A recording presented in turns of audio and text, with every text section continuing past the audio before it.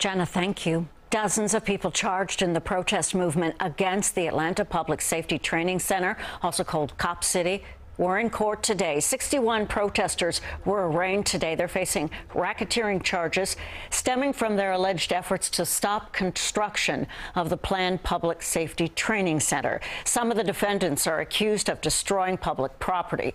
The city and Atlanta Police Foundation argue the center will help modernize the police force. Activists say it would decimate a large preserved forest in the city.